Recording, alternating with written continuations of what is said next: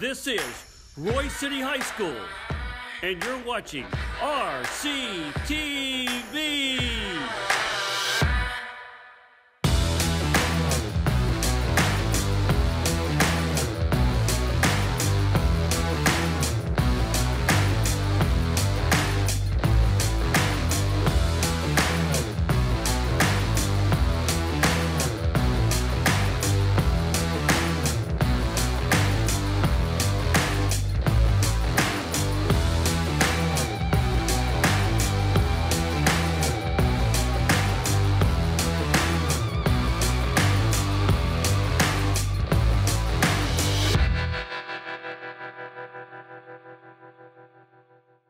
Good morning, Royse City High School, and welcome back to another edition of Rctv. I'm Nisa Loretto. And I'm Tony Garcia. On this episode, we'll take an inside look into advanced quantitative reasoning class as some of our students show off their cardboard creations. We'll travel with the varsity football team as they read children's stories to elementary school kids. We'll check in with Abby Stinson for our Thanksgiving break 5-day weather forecast. And finally, we'll have a sneak peek at the Hamilton in 7 Minutes music video. All that and more right here, right now on Rctv. When you think of math class, you think of equations, homework, and complicated tests. But that's not the case for advanced quantitative reasoning here at Royse City High School. Here's Shelby Dorsha with an inside look of a different way of learning. With 247 different classes here at Royse City High School, students are constantly finishing their homework assignments, studying for their tests, and taking part in extracurricular activities. But if you walk down to room C235, Ms. Biggie's advanced quantitative reasoning classes, students aren't just learning on pencils and paper. These students are creating their own carnival games out of cardboard.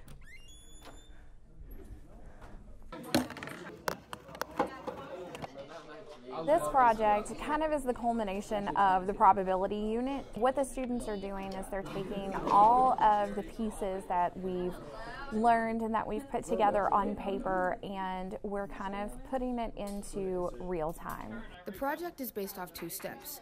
Students must create written proposals for their own carnival-style games based off something you might find at the Texas State Fair, and then construct these games out of household items such as cups, bottles, and of course, cardboard.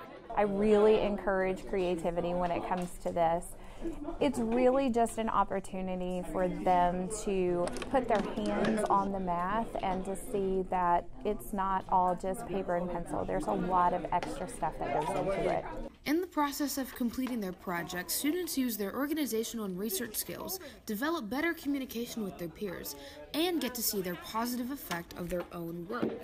So I figured it'd be pretty simple and fun at the same time. All I did was I just took some saran wrap. So basically, you throw the ping pong balls off here, so it's like a trampoline type surface, and then you throw it off and it bounces into one of the cups. And so it kind of adds like a different twist instead of just throwing it into the cups directly. This is my Plinko project. We used an Amazon box to do the outside of it and the little slots. And we got some popsicle sticks used as the pegs. Some students got their ideas from carnival-style games, while others took inspiration from classic arcade games. Our idea was to make a mini Pac-Man. We went and took a cardboard box and we cut off flaps and hot glued it to be like a maze. And then we cut little tracks through the cardboard box to insert the ghosts, to move them around. And the idea is to get through the maze to the right ending while avoiding the ghosts. I used a planter pot and I used a stool and just some pieces of paper I found. I found all this stuff in my garage, and except for the paper and the box, and that stuff was already here. The old school model of passively learning facts and reciting them out of context is no longer sufficient enough to prepare students to survive in today's world. This is exactly why Ms. Biggie's method of project-based creative learning in the AQR class has been so beneficial to her and her students. For Rctv, I'm Shelby Dorsha. Coming up, we'll travel to the elementary schools and see our football players read to the children. But first, let's go to Abby with the weather. Hello, Royse City High School. I'm Abby Stinson with this week's weather forecast. To kick off our Thanksgiving break, Friday will be partly cloudy with a high of 78, a low of 62, and a slight chance of rain. Moving into Saturday, you will step outside to a clear sky with a high of 67 and a low of 43. However, there will be a 20% chance of rain in the morning. Sunday, just like Saturday, will have clear sunny skies with a high of 63, a low of 42, and a 0% chance of rain. Monday will be partly cloudy with a high of 64 and a low of 49, but there will be a 50% chance of late night showers. Ending the 5-day forecast, Tuesday will be mostly cloudy with a high of 66, a low of 49, and a 40% chance of rain throughout the day. Back to you guys. Thanksgiving is about giving back to the community. Every Friday home game, our football players would go to elementary schools and read to some children. Here's Lindsay Miller and Aaliyah Pashon with the story.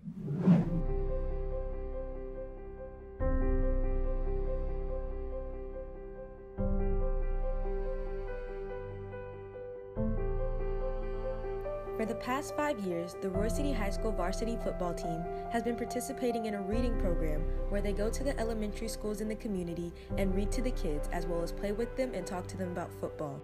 We talked to a few of the players and a student to see how this program impacts the kids. As me, I grew up at Ford Elementary. I've gone to Royse City my whole life, and I came up to Friday Night Lights, and I loved seeing them. I felt like they were the Dallas Cowboys. Like, that's what some of them compared us to was, oh, do you play the Cowboys? Do you play the Cardinals? They would just ask us those questions, and I thought they look up to us like I looked up to them when I was little. I think we impact their lives a lot. They want to be us at that age, and so we have to set the example. I believe we did impact the kids, and we also showed them that we're not the dumb jocks that everybody sees in the movies, and that we do love and care for the kids, and we love to give back to our community. When the football players come to read to me, it makes me feel like I'm important. It sets a goal for them, really. That goal to be a varsity football player one day, the one to wear that RC. Like I remember whenever I was in 6th grade, we had a pep rally for the varsity team, and I wore my jerseys to school, and I found somebody at the same number that I had, and it set that goal, that standard for me to be a varsity football player one day, so it definitely makes an impact on them.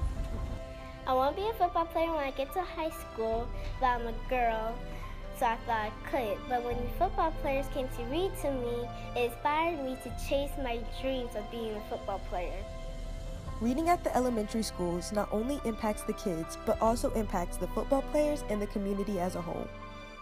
The reason why I see that the reading program is good for our players is because it allows them to see how important they are to the community and how important they are to the younger kids in our school district and everything. And it also teaches them the importance of reading and the importance of education as they go through their schooling and everything.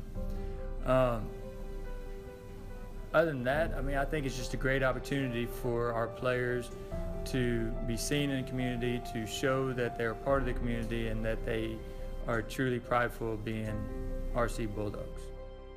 Varsity football team, thank you for inspiring me.